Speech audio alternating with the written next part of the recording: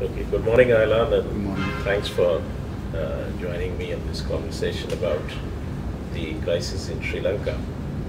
So, we are all familiar with the kind of immediate manifestations of the crisis that Sri Lanka is facing a problem, that there are things that it is not self-sufficient in, which it has to purchase from the rest of the world, and it immediately has a problem that it doesn't have the foreign exchange resources for buying these items. Therefore, there are shortages that are hitting every section of Sri Lankan society. But obviously, the crisis has a history. It's not something that has emerged immediately. So, what's your view on how this particular crisis has kind of developed over time, and what are its real origins? Yeah. Well, if we have a sort of a long durée view of this, Sri Lanka went through almost 500 years of colonialism. First the Portuguese, then the Dutch, then the British, and they created a dependent economy. Of course, focused on the plantation sector and exports, and then dependent on that, imports.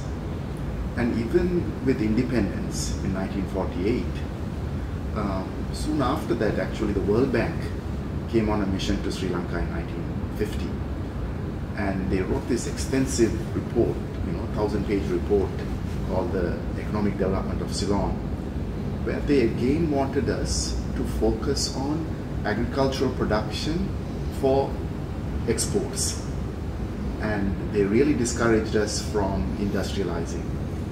So that set the trajectory again towards this import-dependent economy. Now, from 1956 till about 76, we had an import substitution regime where they tried, state corporations in some amount of local manufacturing, trying to diversify. But the 1970s crisis, the long downturn globally, made it very difficult for that left-oriented government to take off. But that was a time when this idea of self-sufficiency was first starting to come up in Sri Lanka. But it was short-lived with the OPEC oil shock, and there was a reaction against that left-leaning government, which gave the new J.R. Jayawardena government a landslide victory. And he decided to liberalize the economy, the first country in South Asia to liberalize, and what he called open economy. And with his almost 5-6 majority in parliament, decided to set Sri Lanka on this neoliberal trajectory. But along with that, also created a very repressive neoliberal state. So he needed that also to push through. He smashed the unions in the general strike of July 1980, and went ahead with liberalization of agriculture, so even our food system. I remember as a child, I think probably well before India, we had supermarkets with imported goods. So that was the trajectory of the economy set, and that continued. Of course, with the civil war, successive governments, even though they were on the neoliberal path, couldn't go as fast. They couldn't accelerate their liberalization program. It's only at the end of the war, in May 2009, that again a very strong regime, Mahinda Rajapaksa, decided to bring about what he called stability and set it again on a development path, which, I've written about it in the EPW, calling it the second wave of neoliberalism in Sri Lanka, with huge amount of capital coming in, but continued with that trade liberalization trajectory. So on the one hand, our economy was getting financialized.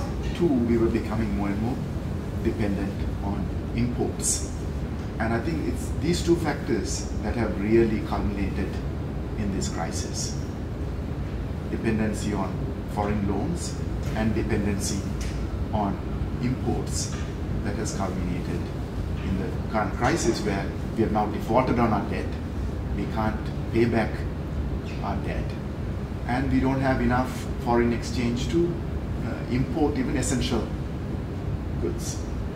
So you're saying that liberalization in the case of Sri Lanka kind of clearly established that it doesn't necessarily mean that the kind of principle of comparative advantage applies, and you'll find success in some fields of exports in order to finance the areas where you have imports. So Sri Lanka's case is kind of case in point that that doesn't necessarily happen, and it became an import-dependent economy, and therefore also dependent on the other side of liberalization, which was capital flows. Am I correct in that understanding? That's right. But also there was this very powerful ideology through our think tanks, but also really coming from the West and the World Bank and the IMF, that there should be unrestrained trade liberalization. There should be no restrictions on imports. And so it's one thing to say, okay, we will use our export earnings to import certain goods, which a country like Sri Lanka, we have to, right?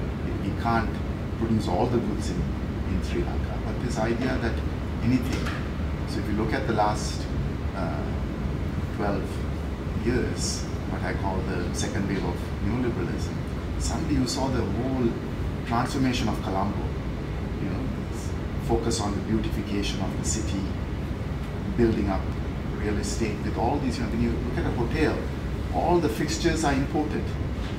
You look at Colombo, the number of luxury cars, BMWs, Mercedes-Benzes, and now we don't have fuel for even three-wheelers and motorbikes. But so that idea that we should not in any way restrict imports was also part of that. So that powerful ideology that has became much more prevalent in addition to our dependency on imports. So would you say that trade liberalization, or the history of trade liberalization in Sri Lanka, is something that may have actually come in the way of developing its export base itself, that it didn't allow the creation of a reasonably strong industrial base on the basis of which you could generate exports? So kind of keeping Sri Lanka in its traditional position of being a primary commodity exporter, but now you've landed up in a situation where even for primary commodities, Sri Lanka has become dependent on imports, food, fuel, etc. Everything, it has become dependent on imports. So would it be correct to say that trade liberalization, in a sense, blocked rather than facilitated the development of an adequate range of exports from Sri Lanka? Exactly. So particularly liberalization of agriculture, because in the 1970s there was a kind of increase in production of vegetables, food grains.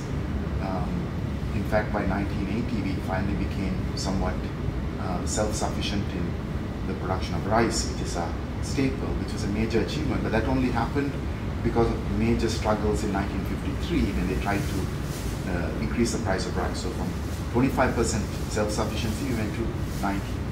But on most other food items we became dependent. Even items that we were already producing, it could be railway carriages, which during import substitution period, everything we started importing. And I think along with this trade liberalization, there was also a conscious move, I would say imposed by the Bretton Woods institutions, not to have an industrial policy. We don't really have an industrial policy. We had two development banks in the late 1990s under pressure from the IMF. They were made into commercial banks.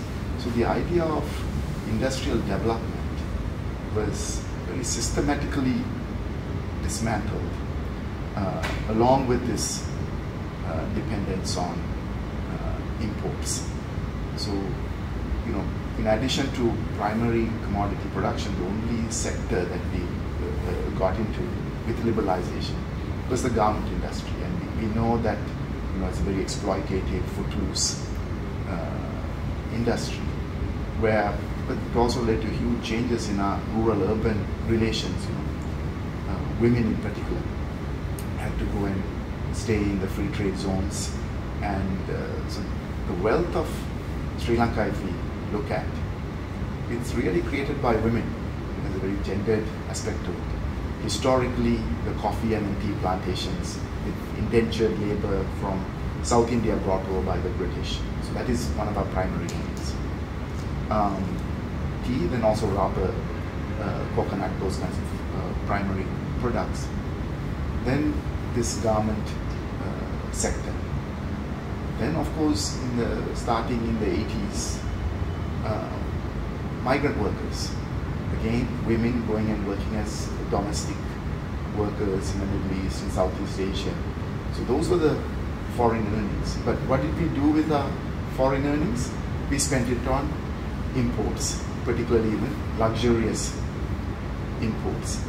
So a section of our society has been earning the wealth of the country, and our elite have been squandering it. And the justification for all that is trade liberalization. That's the way to go forward. Somehow that at some point we would automatically diversify and this, export-led growth. And we even see that in other, agricultural sectors. Now I work with the fishing community quite a bit in northern Sri Lanka. Our fishing communities have also been pushed into producing high-value seafood for the export market. Blue swimming crab, sea cucumber, these exotic seafood. Now, if you look at our exports and imports, the last 10 years we export an average of 200 to 250 million US dollars worth of seafood. But the irony is that we are an island nation, we have a large fishing community. We import about 200 million US dollars worth of seafood as well. But the food we import is sprats, dry fish, which gives the animal food protein for our people, particularly in the central highlands and the internal areas. Of course, along the coast, people get fresh fish. So which means their nutrition is dependent on imports. Now we go into a balance of payment crisis like we have now. Okay, we are getting export earnings, but we don't have the foreign exchange to import this seafood which is necessary for our people's nutrition.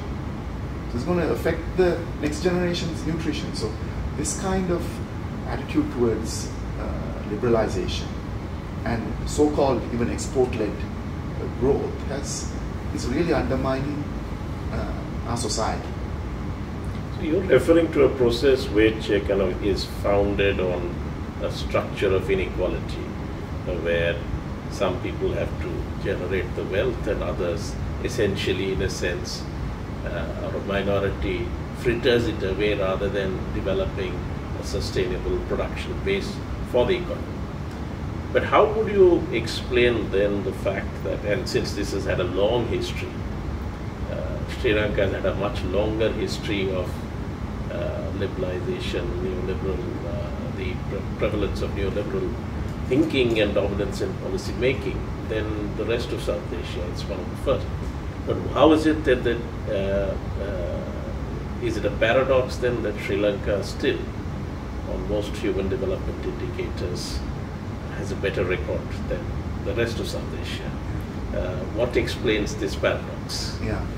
So I think, as you would know, in the 1970s, Sri Lanka, along with the Indian state of Kerala and Cuba, were considered development models because we had relatively low per capita incomes, but very high human development indicators, whether in terms of literacy, life expectancy, infant mortality, and so on. I think that was mainly due to the free education, free healthcare, and food subsidy that we had pretty much from independence. I would argue that was also a response to the crisis of the 1930s. I think currently we are going through a similar kind of crisis, possibly globally, certainly in Sri Lanka. During the Great Depression of the 1930s, Sri Lanka also went through a malaria crisis, 1934 to 35. 2% of our population died. So that was a huge response. That was the beginning of the left movement in Sri Lanka. These are young people who went to give relief to the malaria-affected people in the dry zone. So it was devastating. And the famine with the depression. So out of that, the younger representatives who were in the state council, still under British colonialism, they started campaigning for free education. So even though Britain didn't have free education up to university, here they said, no, we should have free education from primary school all the way to university, which remains to this day. All our universities are state universities. I teach in one. All my students have free education. Similarly, by 1951, I think impacted by this malaria crisis, we started universal health care. Anybody can go get admitted in a hospital.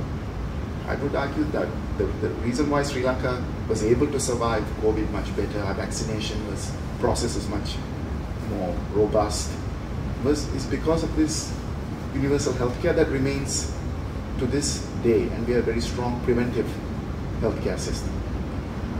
And then during the Second World War, the British also had to ration. They started a food subsidy, which we continued. So all this continued through the 70s. Now when the Jayawardena regime came to power, of course they wanted to break that. But the 3 decades of free education healthcare was so strongly instilled in our people, they couldn't go after that. What they did was systematically reduce the allocations, but every time they tried to bring about changes to the free education system, our student movement is very strong. They've been in the forefront. They get water cannon, tear gas, but they have fought to save the free education system. Healthcare, they have started privatizing through the back door, private clinics, but still the best doctors, consultants are all in the public system. What Jayawardena did in terms of the food subsidy, and I think this is a lesson for other parts of the world, is that he made it a cash transfer from giving it in kind and then targeted. So now we have something called the Samruddhi program, which has become so minimal. Families get a few thousand rupees, Sri Lankan rupees, which won't even cover 10% of their or even 5% of their food needs. So it's been so. But because of, I think, free education and free healthcare system, we have managed to survive.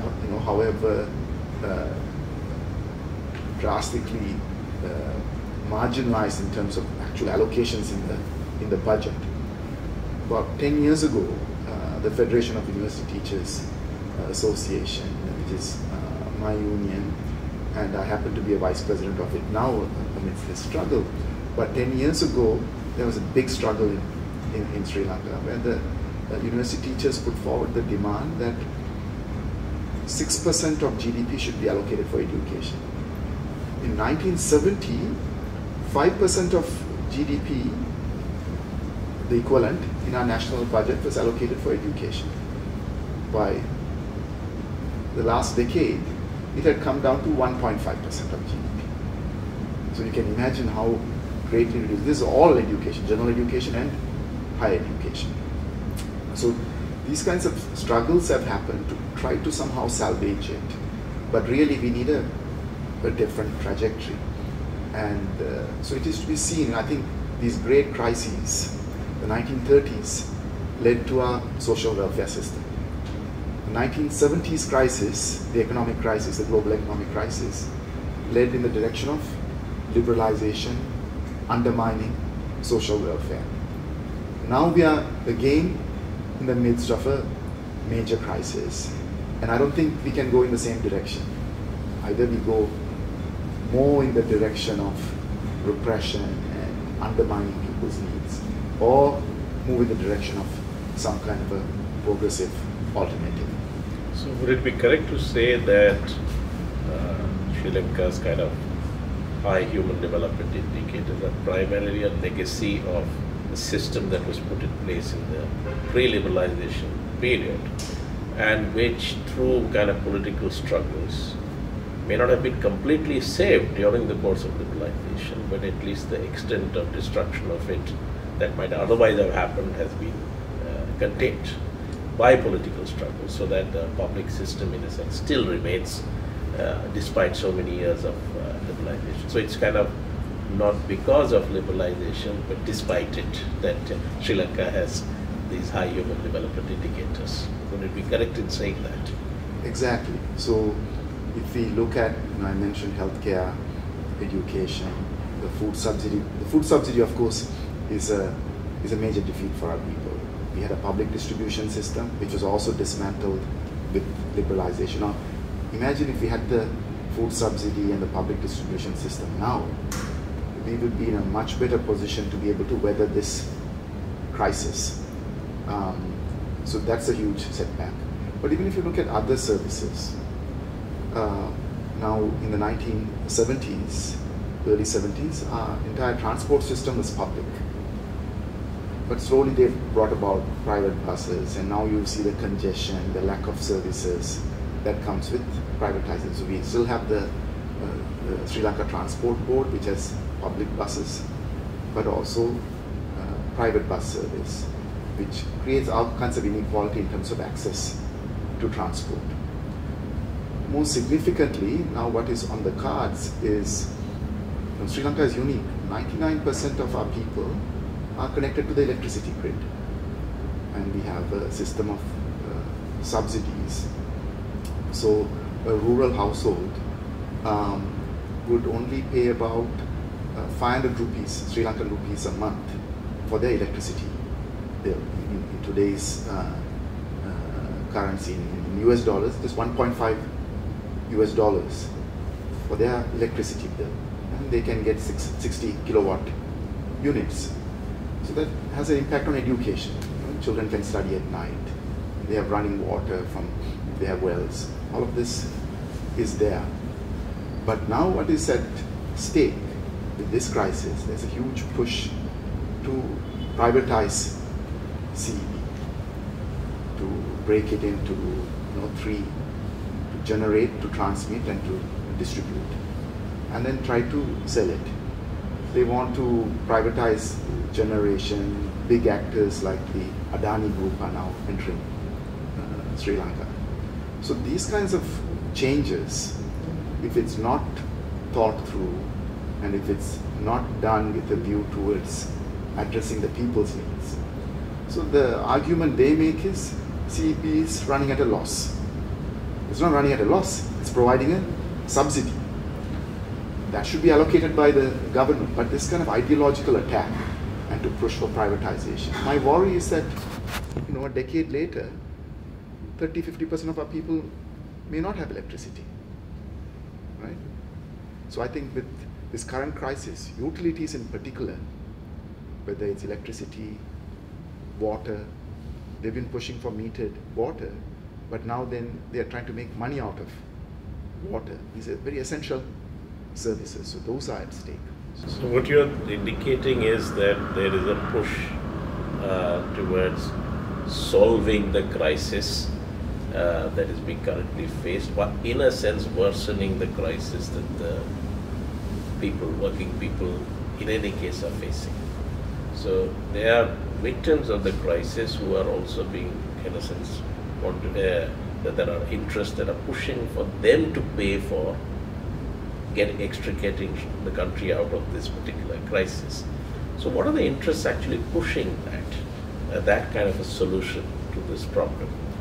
Keeping in mind particularly the fact that Sri Lanka, officially Sri Lanka is still kind of banking on the IMF, an institution which it has a long history of dealing and whose kind of hands are perhaps tainted.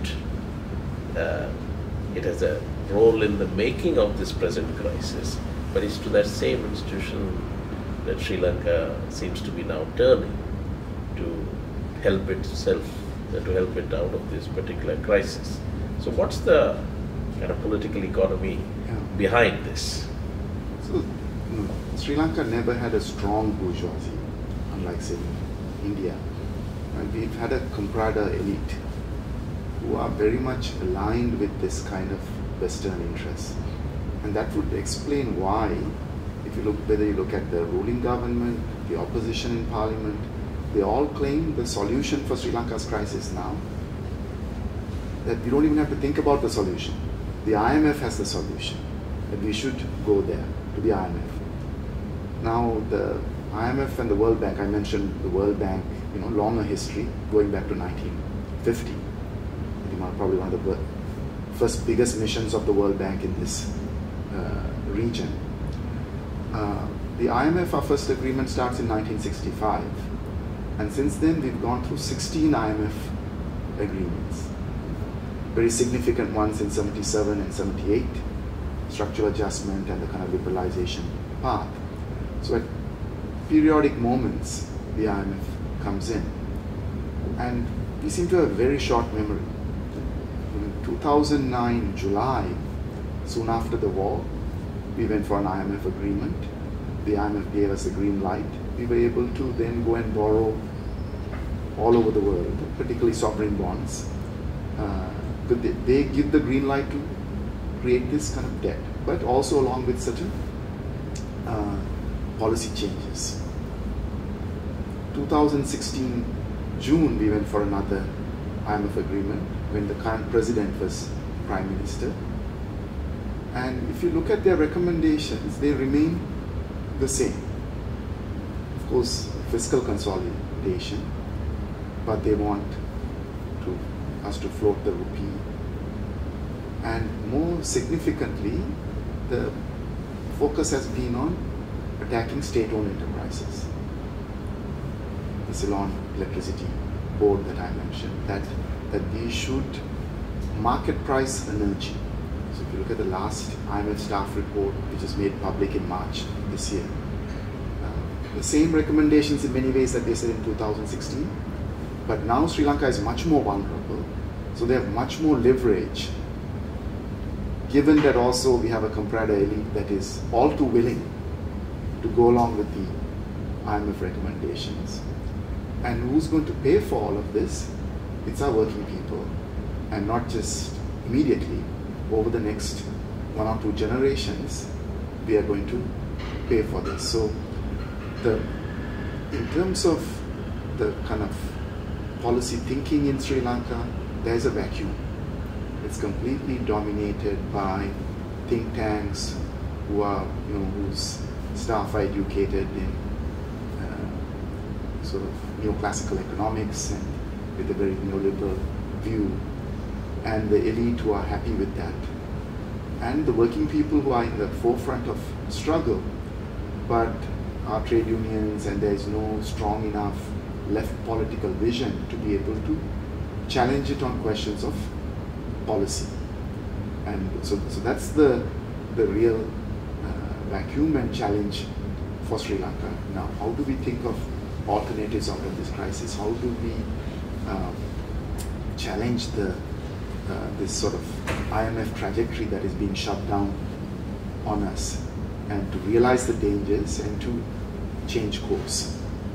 So what you're saying is that, in a sense, this particular trajectory of development in Sri Lanka, where it became increasingly import dependent and relied on capital inflows of different kinds to make up for the deficit in its foreign exchange earnings, this essentially was a result of following the prescription that the IMF prescribed, and the IMF sanctions, in a sense, helped get the capital inflows, which allowed this process to continue this time.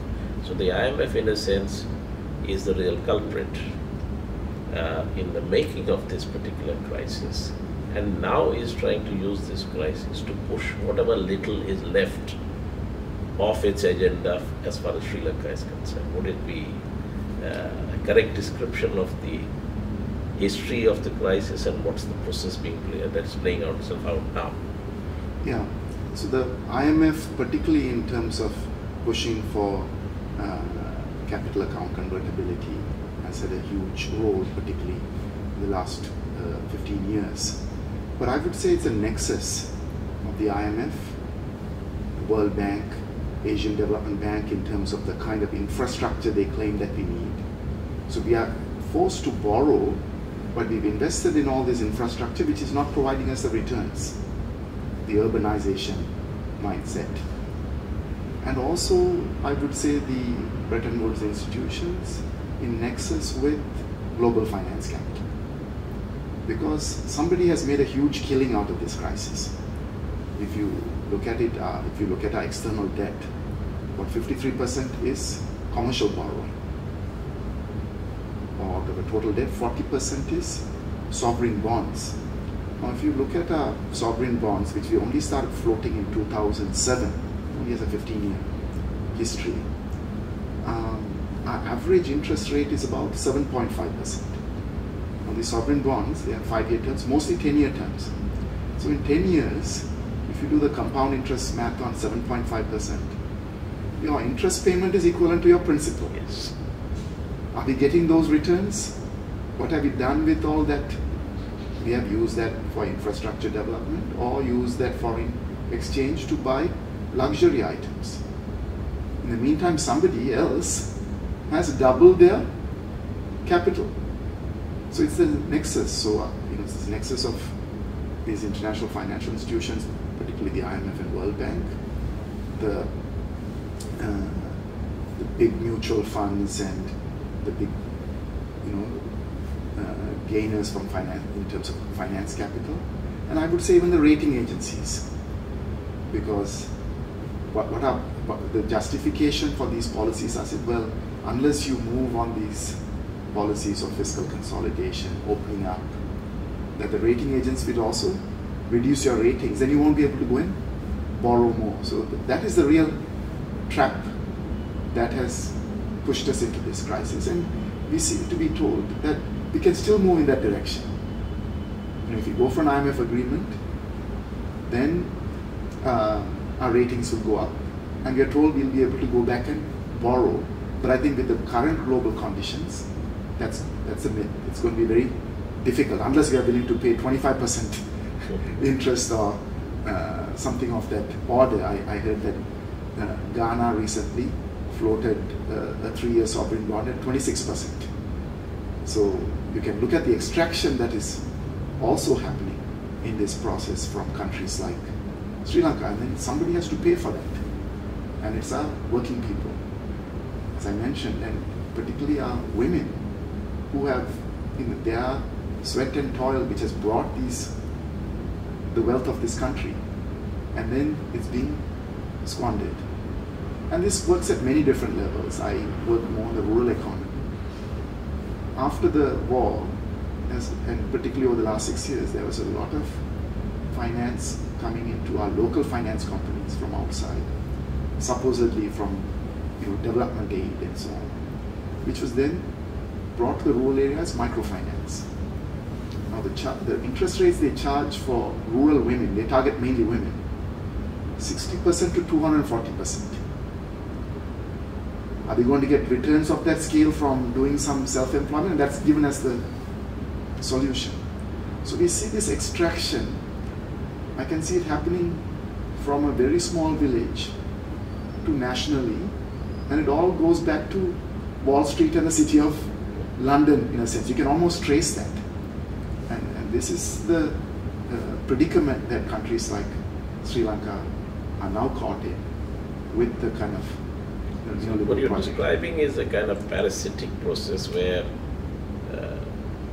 money comes in, but it doesn't really help in creating any kind of a sound productive base, not a production base which will generate, say, even export earnings, the foreign exchange earnings in the long term, but simply kind of feeds off what is existing. But two things I'd like you to just briefly touch upon in understanding the origins of this particular crisis. One is this whole story about so-called the Chinese debt trap. Is that kind of attempt at deflecting the real blame from where the crisis originates? And second is Sri Lanka has had a history of internal conflict. What is that? Did that play any kind of a role in the making of this particular crisis? Yeah, I think the Western media and maybe to some extent Indian media also has been pushing this idea of a Chinese debt trap. But now if you look at our external debt, I mentioned 53% commercial borrowing, only 10% is dead to China, similarly 10% to Japan. Nobody's talking about a Japanese debt trap because it's really not a Chinese debt trap. At the same time, I think whether it's development aid from China, from any other multilateral organizations, because we didn't have a proper policy direction of what infrastructure we need. So it can be from any actor. Of course, they have their own interests. They come and build infrastructure. So we have to set the direction. Otherwise, we won't get the returns. It can be Chinese aid, it can be Indian aid, it can be anybody's. And what the great worry is that we've been told that we shouldn't think of the kind of economic trajectory that we want. We have gotten the habit of just accepting whatever comes. So in that sense, all this kind of development aid has also contributed to the crisis because we have not set it in our terms. So we need a shift there. We need much more debate about policy within the country to be able to set the trajectory. Now, in terms of the 70s, the situation won't be this bad, but of course the ethnic conflict and the civil war probably had an impact of maybe halving our GDP. It was a 26-year long, it's a long war. I say that even the World War II was only 6-7 years. And in the north where I live in Jaffna, we see that impact. 26 years, 2 generations are affected. So there's intergenerational impacts in terms of education. There's various impacts. So in that sense, we've suffered quite a lot. So it is unfortunate because when we finally came out of the war, instead of addressing that and addressing the inequalities in the country, and people were told to tighten their belts, instead of addressing all of that, we were set again on this neoliberal trajectory of greater unequal development. So we still have to come to terms with that. What is encouraging about the protest movement that has emerged now is that so far it has been inclusive. The Sinhala youth are there, the Muslim youth, the Muslims also came under a lot of attack in this sort of very Islamophobic or anti-Muslim kind of attacks that the Rajapaksas encouraged to deflect away from this unequal development. Because I think neoliberal development always comes with a neoliberal state, an authoritarian state that also divides people to be able to go forward with their agenda. So the Muslim youth have joined, and even Tamil youth from various parts of the country are part of this struggle.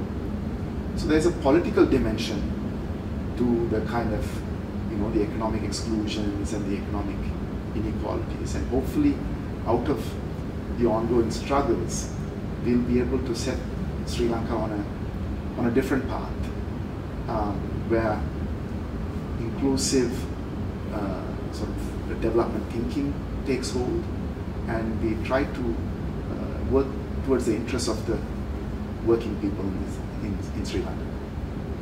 So, briefly about the kind of political dimensions of this crisis. So, you are of course describing a situation in which there is a widespread kind of movement demanding a change in direction. But of course, it's a crisis in which there are several players, each of whom would be seeking to take advantage of the crisis in different ways to push in different directions. So you have a local rate which is tied up with the past trajectory of development and which perhaps wants to keep that going, which is obviously still controls the levers of power, even if nominally people change. You have the international system and the IMF, which is also holding key levers, particularly in the context of crisis. And you have the people protesting, but perhaps don't yet have a organized political force, or not yet become that kind of an organized political force which will force that kind of change or bring about that kind of change. So how do you see this particular process evolving? So there's still a struggle, within the crisis also, in terms of what is a genuine solution for this crisis. How do you see this dynamics kind of playing itself out? Because as you said, the major political formations in Sri Lanka so far, they are all implicated in this process. They are not going to be really the agents of change. So how do you see that process of change really politically emerging out of this crisis? If we look at Sri Lanka's history, the working people, as we call them, a colleague of mine, Devaka, and I have been developing this concept of working people, because our economy is mainly informal. At crucial moments they come together, and it is related to also about social reproduction, the kind of economic issues that face them, to be able to, and they've come together to overthrow regimes. We saw that in 2015 when Mahinda Rajapaksa was very powerful after having won the war, but he was thrown out in the elections. And now we saw that last month when Gotabaya Rajapaksa, who had a landslide victory as president, was chased away. So people come together. But even 4 months ago, when the struggle was really starting to take hold, it became very clear to us that this sort of disparate set of actors coming together, that the trade unions have an extremely important role to play. Because trade unions have a long history. They have a membership, and they can be the kind of rudder for a movement like this. And I'm glad to see that the trade unions, various trade unions, the teachers' unions, our union, the University Teachers' Union, various industrial workers' unions, state unions, all of them came, and that was how it forged. But we are yet to forge an economic trajectory for the country. That clarity hasn't come yet. But I also see this crisis as going to be very long drawn out. We are probably looking at a lost decade. And I think there's going to be a lot of political changes over the next few years. If I make the comparison with Greece, the 2010s was a lost decade. They had 7 different prime ministers. So we've already had, I think, 3 prime ministers. Now, we are going to see changes like that. And along with that, I think there is a possibility of a new political force emerging out of these struggles. We hope that would happen. And the elite are working overtime under the leadership of the current president to crush the protest movement and to try to go back to the old neoliberal trajectory. So ultimately, I think it's, as Marx would say, it's the question of force between these 2 different constituencies that will decide the future of Sri Lanka. So my final kind of question to you is, you talked about the working people. Could you kind of elaborate a little on which are the classes in society which make up this category called working people, and they must be there in different sectors of the economy, and particularly what's their position with regard to the agrarian sector in Sri Lanka, which is not so much talked about in most common discussions, but of course it's important because part of the crisis relates to the agrarian sector itself.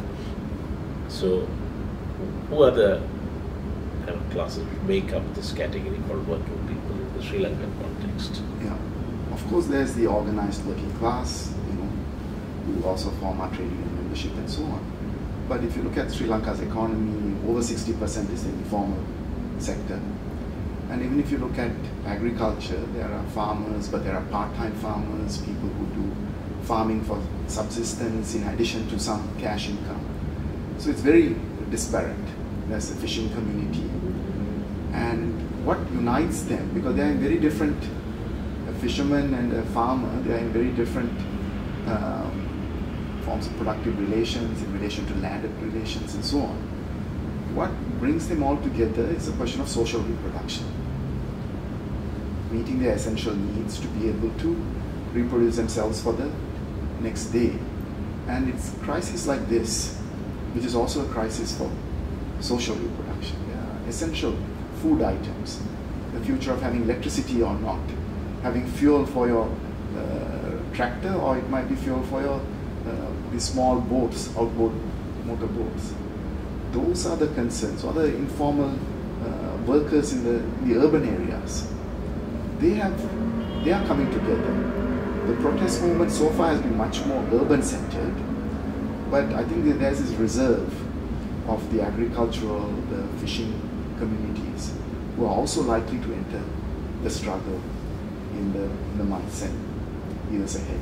Them coming together at crucial moments, but that is where I think the question of social welfare, of being able to provision their food, the access to healthcare and education, our people have a very strong sense of entitlement about these concerns, and those coming together is what creates a working people's politics. So let's hope that while you are describing a context which is going to be difficult for Sri Lanka for some time and for the working people, let's hope that finally you will have an assertion of a politics that is rooted in the interests of the working people rather than the working people being made to choose between different representatives of an elite which is kind of beholden to international capital and basically taking advantage of the working people's efforts to sustain its own position. So let's hope that finally there will be out of this process and I'm sure intense struggle. It's not going to be easy, but let's hope that the working people will be able to assert themselves in shaping what is Sri Lanka's way out of this crisis. And I wish you, particularly since you're involved in that struggle, the very best for that particular task. Thank you for talking to me. Thank you so much for sharing your views and thoughts with us. Thank you.